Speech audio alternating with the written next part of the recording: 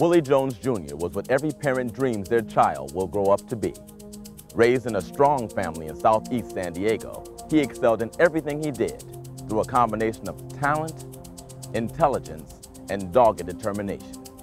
His all-around excellence was legendary here at Lincoln Preparatory High School and citywide, and everyone who knew him saw his energetic ambition balanced with incredible kindness and compassion. Willie wanted to become a doctor and had received an academic scholarship to Cornell University. He was ready to go there in 3 days when his life was ended tragically as an innocent bystander. He was 18 years old.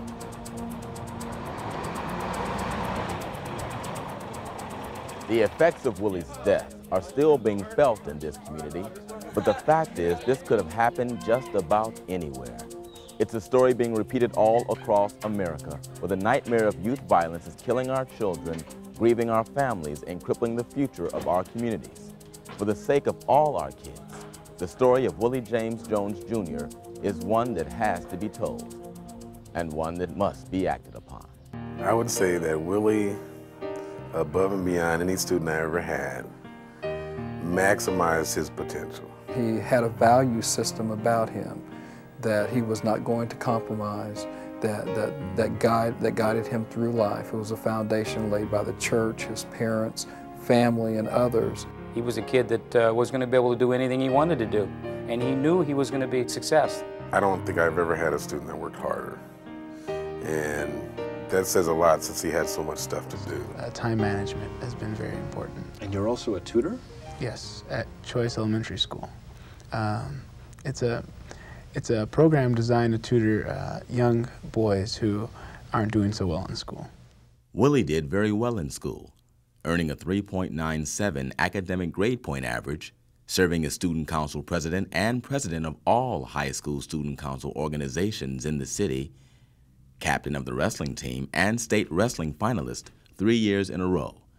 He was listed in Who's Who among American high school students, and even with all his commitments, Willie was active as an Aaron Price Fellow, a program begun by Saul Price in memory of his son Aaron, who died of cancer. I go and I say, you know what, I'm an Aaron Price Fellow. They say, what's an Aaron Price Fellow?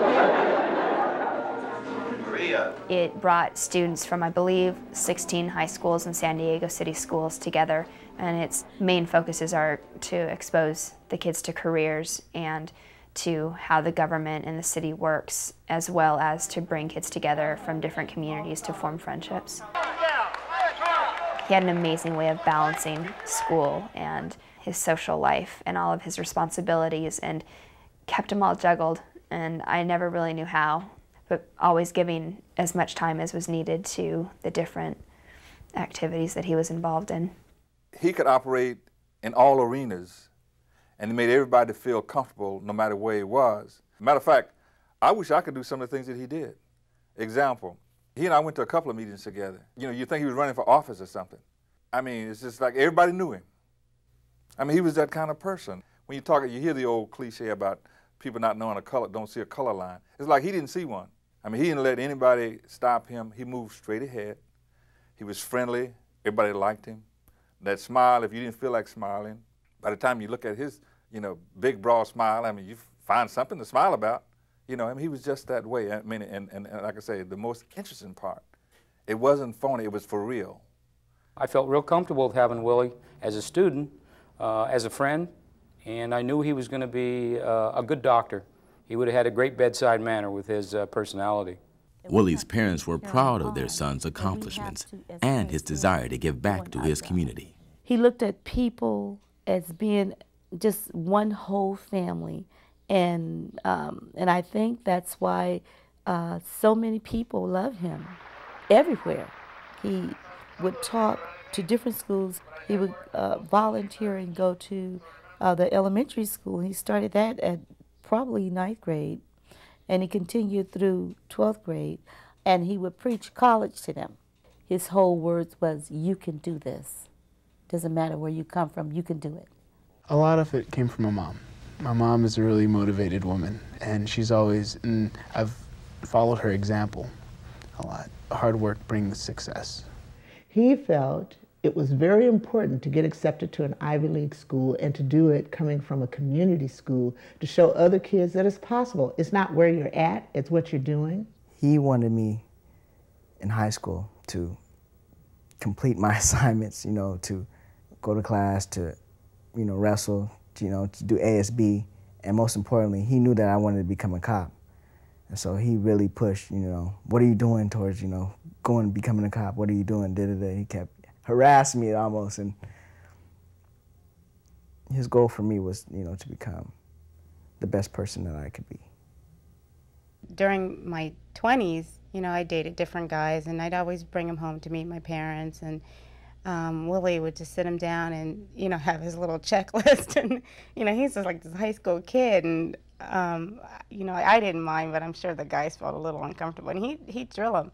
You know, what do you plan on doing, and what are your intentions with my sister? And they'd answer because they knew, you know, they couldn't disrespect him or treat him like a kid, because I probably wouldn't go out with him again. Well, you know, I had the best of both worlds. I had a good son, and then I had a son who was an outstanding athlete. Willie's father had the unique opportunity of being able to teach his son on the mat as a wrestling coach at Lincoln.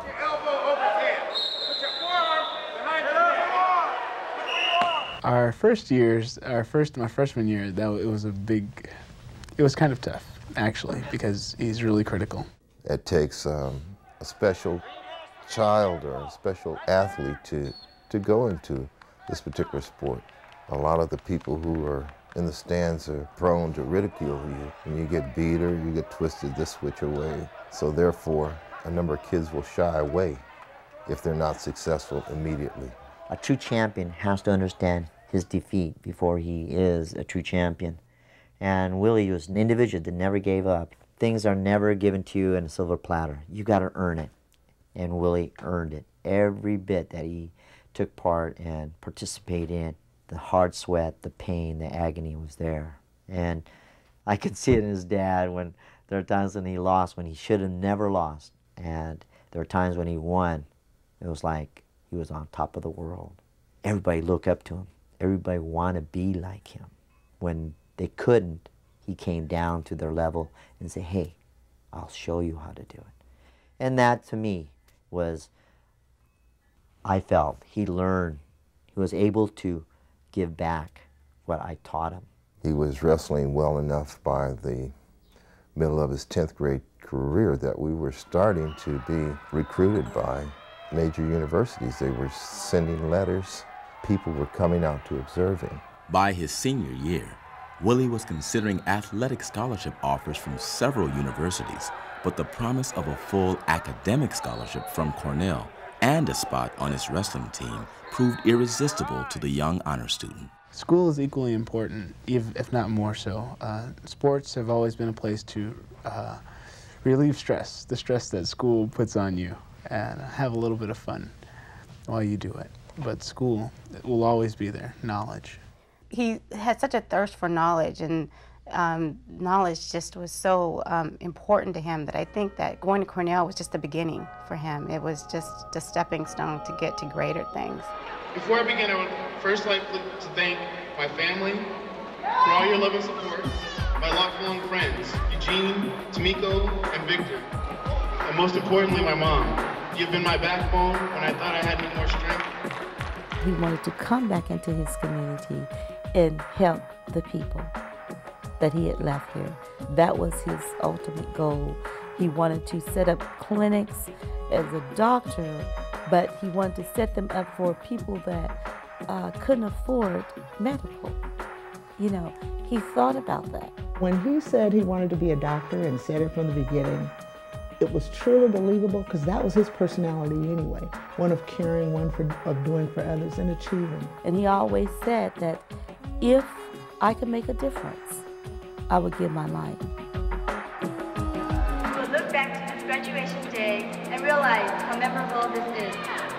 ASB President Willie Jones Jr. Willie's mother, Rose, had always been protective of her son, even when Willie was invited to a party at the home of a friend on graduation night. There's just a lot of things we did say no to. At the end, I felt that he just deserved a little fun, you know? And this was only 3 hours, and it was structured. Of course, if it was left up to me, I probably would have locked him in a period where he wouldn't even go to school. You know, because I always thought even at school something could happen. Eugene Michael Grant. We did not go to house parties. We did not go to game parties. But being that Darcel was a real close friend, and he told us that the only way you were going to get into the party was by bringing your tassel, we thought it would be safe. And so myself, and my girlfriend all went to the party together. He came and picked my girlfriend and I up. And we went there and we was real excited. We had a great time at Darcel's party. It was well chaperoned. It was a lovely evening besides what happened.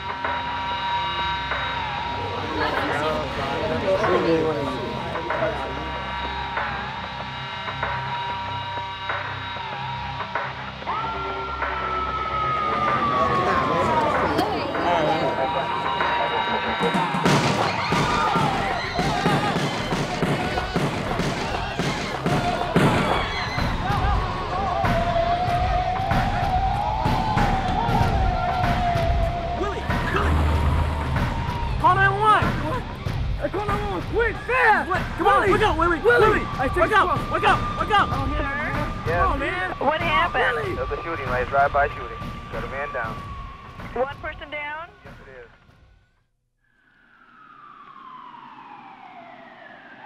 Homeowner Mary Sharp had gone to great lengths to assure a safe party for her son Darcel and his friends. There was no alcohol present, and adult chaperones, including an off-duty police officer, screened the partygoers to prevent any trouble from gang members who might try to crash the party. What I know and what my husband know of gangs, we thought they, the way they dress, the dickies, the colors, the way they wear their hair, you can spot them.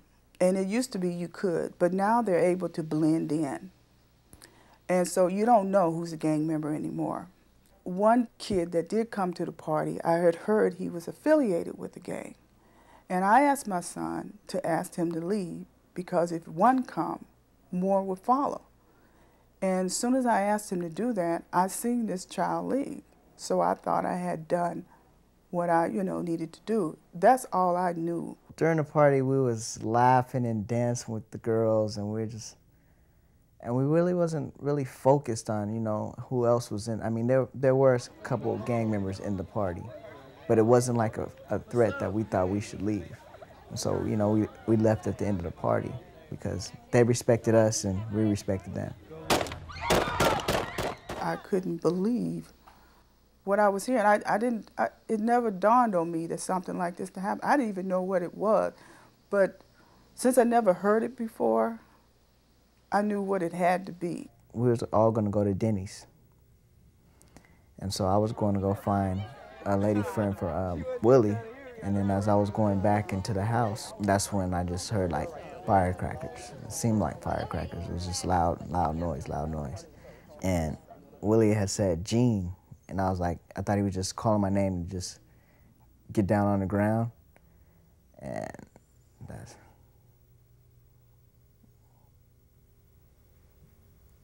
But he had been hit. Willie's Aunt Celia was among the first of his relatives to reach Mercy Hospital. The lady at the hospital said he didn't make it, and I said, he didn't make it? What do you mean he didn't make it? She said, he didn't make it. He's dead. I said, he can't be dead. He's always done everything he wanted to do. And dying at that point in life wouldn't have been his choice. So it was unfathomable to me that he didn't make it. It just didn't cross my mind. I knew in my gut that Willie was gone. I didn't want to believe it, but I knew it. A lot of things came back to my mind and most especially is how I always, from the time Willie was a little boy, would try to instill in him to always be the best and try to be first in this and try to be first in that. And then I thought about, here he was, one of the first in his class, and then the first technically to graduate, and then the first to die. I just thought about how valuable first was, you know.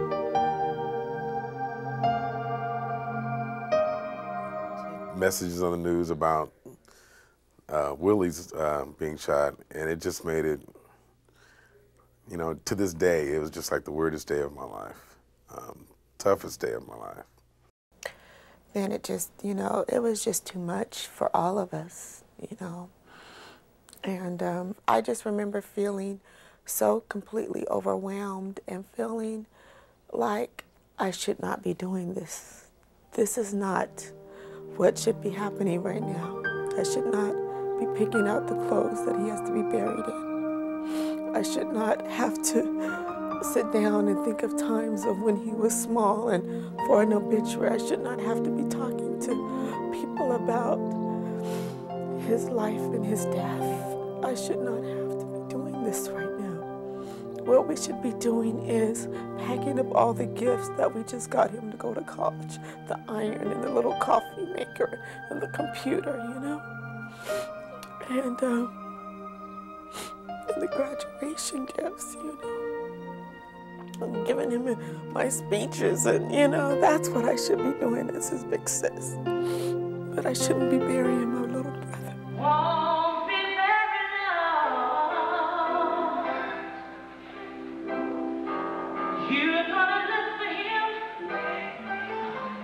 and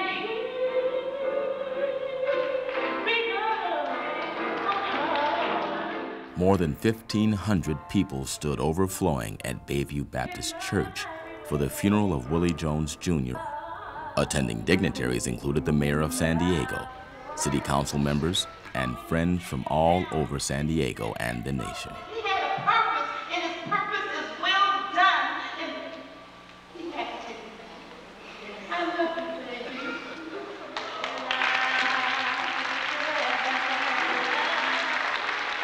I remember reading in the Bible at one point when I was very angry about his death and very angry at God about taking him so early, and reading a passage that read something like, having fulfilled the achievements of a long career, his soul was pleasing to the Lord, and therefore he sped him out of the midst of wickedness, but the people saw and did not understand. Early on, there were no clear suspects in Willie's murder, but evidence began to point to the O'Farrell Park gang, rivals to the Lincoln Park gang on whose turf the shooting had occurred.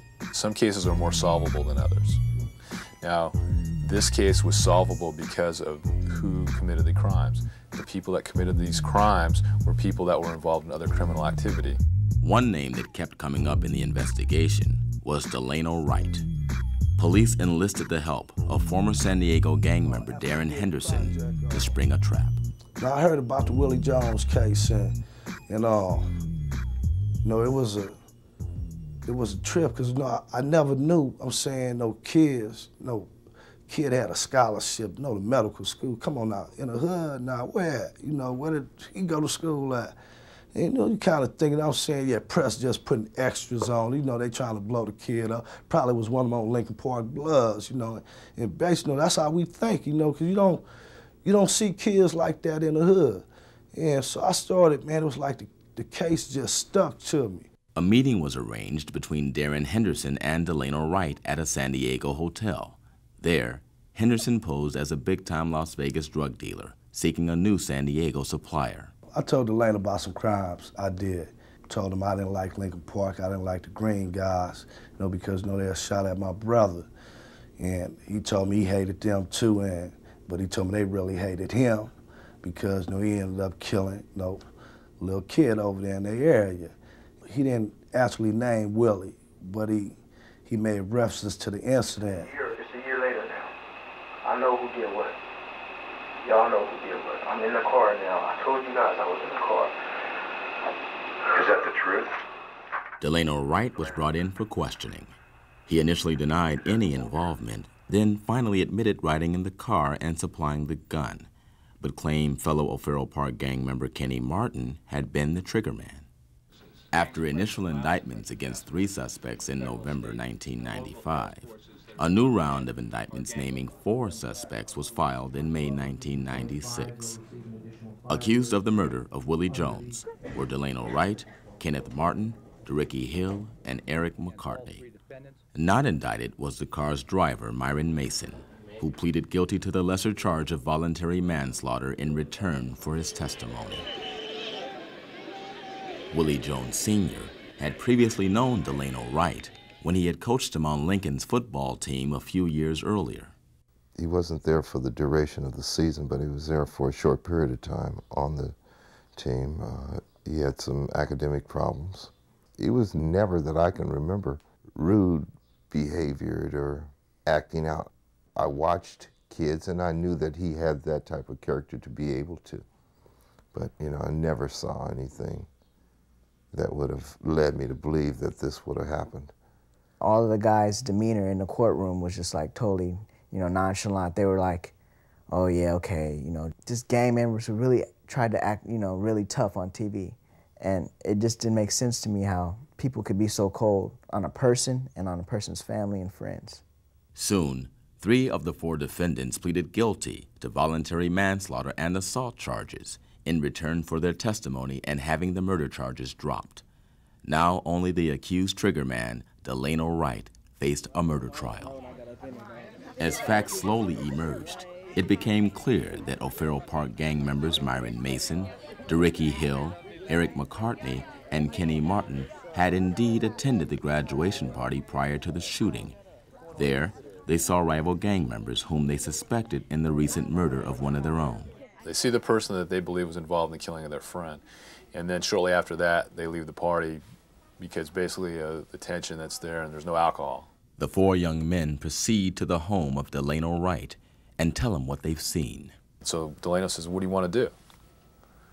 And Kenny says, bring your strap, which is a street term for a gun. So Delano goes in the backyard, comes back, gets in the car, and all 5 get in the car, and they drive back. Delano and Kenny walk to the corner and look around the corner, probably to scout out who was out, is the party done yet, etc. Well, it just happens that when they show up there, the party is letting out. They all get back in the car, and they drive around the corner. As soon as they break the corner and start heading south on Ozark, Delano starts firing from the backseat of the car. Delano, I believe, based on the evidence that was presented in the trial, didn't intend to shoot Willie specifically, but there were definitely Lincoln Park gang members in and around Willie, and I think he just shot at this large group of people intending to kill whoever was there, because after all, that's good enough for gang work. No one deserves to have to go through this. No other family should have to go through this, you know, and we've seen it so many times, and we shouldn't see it this out. It should be so simple to devastate a family like this. It shouldn't be so simple as like you're walking in the store to buy a can of soda. That's how simple it is. That's how often we see it. Our work with the court system is just a revolving door. They need to be locked up so that the families don't have to go through this, so that we're not sitting here doing interviews about this kind of thing. It shouldn't happen like that. So afraid that they're going to slip through the crack, that we're going to have some technical problem, or, you know, maybe the prosecution might make a technical error and then they would walk. And I felt confident that these were the guys that were responsible. When I saw them, I knew that they were. Based on a plea bargain to the lesser charges of voluntary manslaughter and assault, DeRicky Hill and Kenneth Martin were sentenced to 14 years in prison. Eric McCartney, 14 years, 8 months. You devastated my life forever. It took me 2 long years just to look at his picture. The agony that you caused is irreversible. and the life you took is irreplaceable.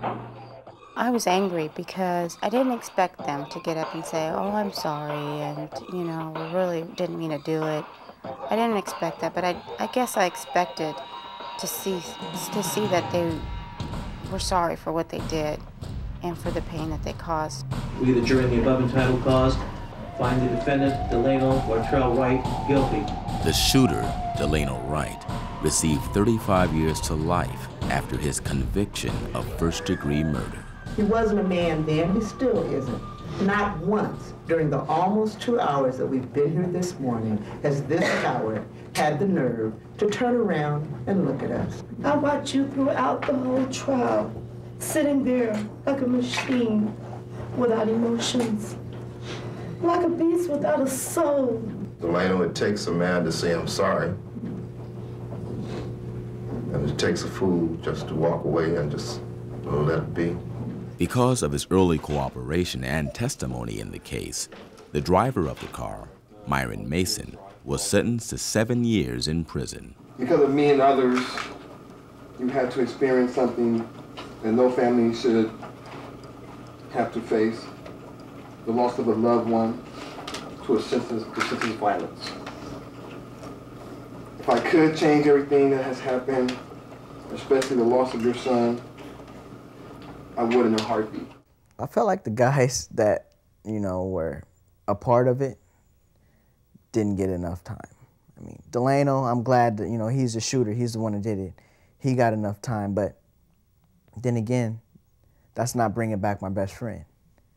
So I really, you know, the court is just all just a court, you know. No matter what sentence they got, my best friend's not never going to be able to see my kids. I'm not going to never be able to see his kids. And that's what kills me every day. The death of Willie Jones made San Diegans wonder what was happening to their city, and they wondered if there were any solutions to gang violence. From the law enforcement perspective, part of the solution can be found in the police department's gang suppression team. I would say that the average person probably doesn't realize how many gang members are in their particular area. I don't think we'll ever get rid of them. I think that's realistic. But I think that there's always the chance of, okay, we got something going on here. This guy's wanted right here. In my hood, we do felonies every day. The amount of crime that we do is amazing. And the amount of victims that fall in our path before we get caught is frightening. He's a documented gang member, and he has 4th waiver status, which means he's subject to search and seizure at any given time. And Meadowbrook and Skyline is the heart of all the bloods hanging out in Skyline. So we know this subject, and we know he's on 4th waiver. Wherever you got dope, you got guns. Wherever you got guns, you got shooters. And 9 out of 10 times, man, the average person gets shot in a drive-by. Don't be the person you shooting at. Okay, there's supposed to be a group of 6 to 7 possible gang members hanging out, possibly one's armed with a gun. Apparently, according to Mom, he's been coming home with ammo, with all kinds of other stuff, and she can't even control him anymore. She says she doesn't even know if he's on probation. Okay, what's your last name? Will. You're on probation? Nope. He did have the red rag hanging from his rear pocket, so that's not a good sign. Depending on the color of the rag, in this case it was a red rag, so it might indicate he's a blood, he's involved in a gang. A lot of times they'll have red shoes as well. In this case he didn't. So all that tells us that maybe he's involved in gangs. My guess is that he is. The thing that makes San Diego so dangerous to just say the average, African-American kid here is that, the gangs here don't flag their colors. You can't just go to Skyline. You're gonna see dudes over there with red. Just like in Lincoln Park, you're gonna see dudes with green. In the hood, you're gonna see dudes with blue. But the real bangers, real Chris like me, I ain't never sad. For real, I ain't really never wore my hair braids, not all clean cut, with a straight killer. I'll fade you in a minute. If you cross me, bam, you gone.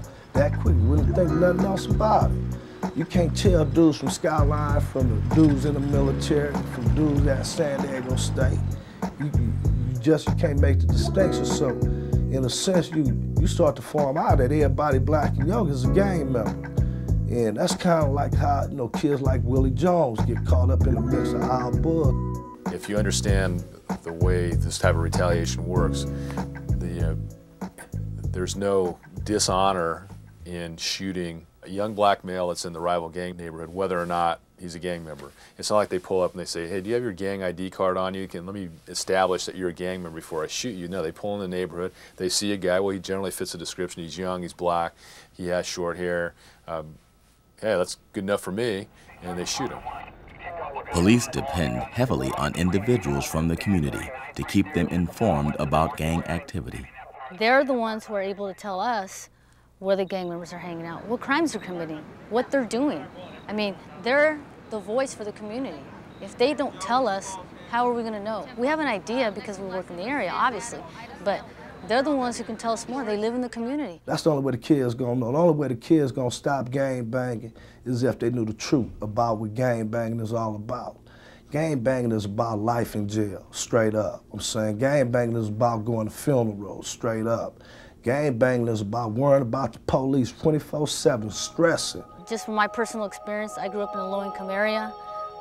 When I was a teenager, I knew a lot of gang members. I obviously chose to go the different path. This world, as we know, will never be the same, but it's our job as a graduating class in 1994 to make sure it's a positive change, a monumentous change, a history-making change. It's gonna take kids like Willie Jones, strong, because I'm telling you, you gotta be strong to grow up in the hood and not join the gang, not commit crimes. You know, that's where real strength comes from. Here was a person who was obviously gonna make a difference in his community, you know? And why don't we all just make a difference for him? Because everybody has potential, everybody has a skill, everybody, doesn't matter who you are, everybody has a skill that they can offer the community. You gotta believe in yourself, and you gotta believe in God, and you will get there. There's no doubt about it. That's what got me there. I think that Willie's death impacted this whole community, state, nation. I think it impacted it because this was one of our best. We oftentimes refer to him on our campus. Kids do, you know, counselors do, and we want kids to try to emulate the values and the character and the drive and the determination. Just recently we had a cheerleader pageant, and one of the young ladies in the pageant, when asked who one of her heroes was Willie. And others chose their parents and chose, you know, other national kind of figures, but she chose Willie Jones because of what he stood for about education and hard work, and she wanted to use him as a role model for her life. He was my ASB president. I always wanted to be a president of something. Finally, my senior year, which is this year, I became senior class president. I worked closely with the ASB president and the ASB advisor, and all these things came out of things I saw with Willie James Jones, because he could do all those things, keep his grades up too, and play sports and things of that nature. So he inspired me to go the extra mile for my school. After his death, I started thinking about things, and he was like a role model for the community, and so I saw that as something that pushed me to go in the direction that he went in. And today I want to go out there and do something with my life and come back to my community to help those that need help. Mr. David Owens, would you please come up? Several academic and athletic awards have since been named in Willie's honor, including the Willie James Jones Jr. Memorial Scholarship Award given at Lincoln High School each year. I think that the potential for children to positively influence each other is highly underrated. You know, Willie inspired numerous people to make changes in their lives. Willie's a fallen hero for young people and for others. Not I think I would be wrong if I were to say he's just a person for the teenager. I think he's one for all of us to really take note of. And as I heard his mother say one time that he was on loan to us. And so we should take a particular example, and as time gone, a particular delight in learning from some of the things that he stood for and that perhaps that he would have been I think he would be surprised by how much he impacted San Diego and a message that would have been important to him, and why the renaming of that street was important to us. It wasn't about recognition for him. It was about the other children who are left behind. It was about them remembering that it's not how long you're here, it's what you do while you're here. Willie is not the only student I've had that has been killed. I have students who, just like Willie, were in the wrong place at the wrong time. If it takes somebody like Willie to get everybody's attention, that's shame on us, because it does happen on a yearly basis. But I think if God were going to pick someone to wake us up as to what's really happening in the community, it would be with Willie. Because, you know, we could all see that the loss of Willie was a waste to the nth degree. But even if it wasn't Willie, just one student loss is enough to be something that should rally us to do something about this. Youth violence was a problem in the community. I know that during my tenure at the particular high school, there were probably at least 4 student deaths. I really didn't give it very serious thought because my children weren't involved in it. And I think that happens to many, many parents, in that their children aren't involved. But yet, innocently, you can become a victim of the same violence. I've become more acutely involved and concerned because of our loss.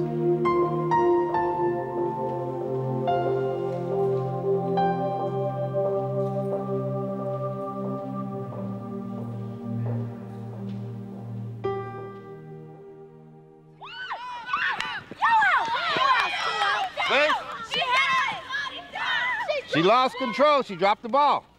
It starts in school a lot of times, but before that it starts at home. These are the same people many times who 10 years from now will be our major gang members, unless we can make a difference now. You're going into another stage of your life. You're coming into young adulthood. And you're going to have to start assuming some of those responsibilities for that. And I'd just like to say that it was a pleasure working with you this year, and I was really pleased, even though we had a few little spats. I still like you all. I want you guys to all have a good, safe summer. Be careful, and I love you all. Oh, hush, girl. I'm gonna watch your speech as you go around the track. You keep it up. That's why all of us have to be responsible, and we all are responsible for what happens with the children, because those children, those problem, troubled children grow up to be those problem, troubled adults, which is why we see so many kids on TV that we go, you know what, I'm not surprised. No, you're not surprised, but you should have tried to do whatever you could while the child was growing up. We've got to catch them. As we all say, it takes a village to raise a child. I think mostly important, it takes the immediate family to raise their children. When kids kill and they do terrible things, it's like they feel nobody cared for me. Now, that doesn't say that I didn't have a teacher that cared. You know, I didn't have other people out there that cared, because there's 11 people out there that will see a child and they will care. But what they're saying is that family means a lot, and they don't seem to care. And because of that, it doesn't matter who else care out there. And because I'm hurting, I want to go out and hurt somebody else. When you have a child, take a look at them. Don't be so wound up into your schedule. Even your job is secondary. Your children are first, because they can harm other children. They can become murderers, you know, and you don't want that. When Willie was killed, we not only lost a great young man, we lost everything he would have become. And the 5 young men who murdered him, they were lost too. The death toll among our youth and their numbers in prison are staggering. That's why it's up to all of us to make sure the future belongs to kids like Willie. Beyond his death, Willie's life and accomplishments show all things are possible if we choose to make a difference. If I had a choice, would I not have wanted to experience this? With all the heartache and all the pain and the hurt, would I have chosen not to have had Willie in my life and been one of those people that says, I wish I would have known him? Then I thought, no. Throughout all of this, I'm still feel so blessed to have said he was a part of us. He's our brother, and he's a part of our family.